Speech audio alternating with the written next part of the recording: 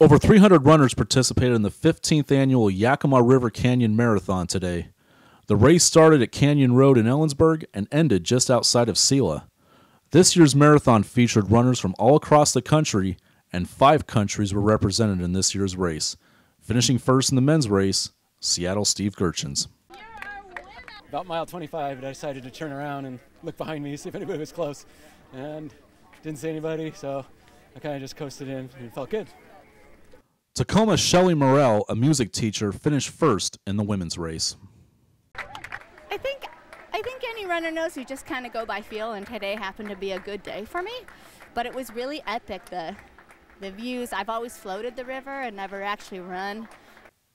While there was only one first-place finisher in each division, all of the volunteers and runners in this year's marathon are winners.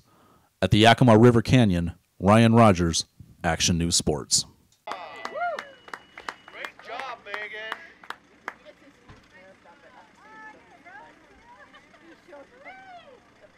154, Jonathan Swanson from Yakima.